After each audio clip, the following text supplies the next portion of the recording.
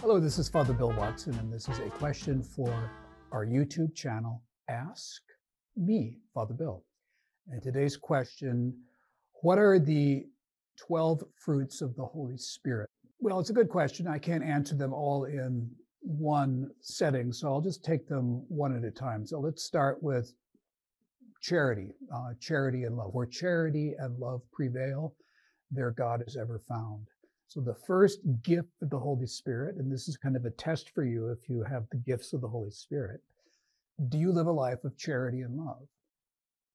And you can probably tell by those closest to you. And here's a little story that I always found very powerful.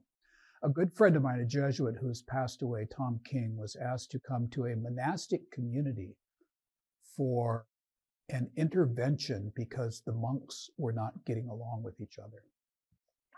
So what he decided to do was to put them before the Lord. So he comes to the monastery. He asks to be taken to the chapter room, and all of the monks come to the chapter room. And then he asks that a monstrance be brought in with the Blessed Sacrament. And he's not telling anybody what he's doing.